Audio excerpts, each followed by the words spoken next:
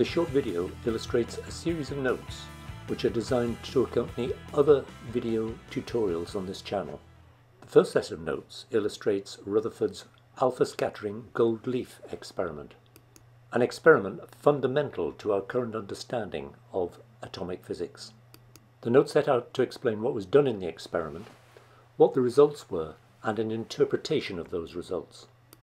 The second sheet explains the basics of our current understanding of atomic structure, defining some key terms such as proton number, nucleon number, and isotope.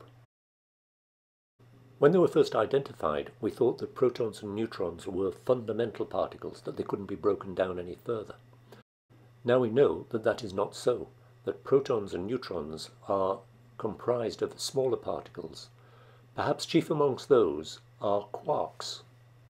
Electrons, however, we think are fundamental particles, part of a group of particles which we call leptons.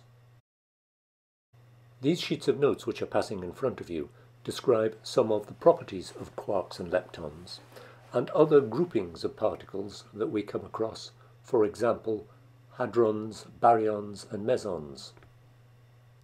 You can take a copy of any of these sheets by pausing the video and taking a screenshot, or you can go to the website address at the end, where you can freely copy good quality images of these notes.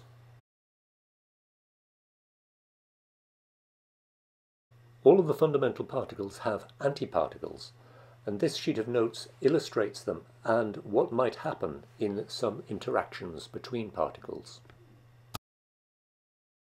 The interactions between subatomic particles are complicated and very hard to visualize. The famous scientist Richard Feynman set out to explain these interactions in illustrative diagrams. These diagrams look a little like graphs, but they're not. They are simply pictorial representations of the reactions. Thank you for watching.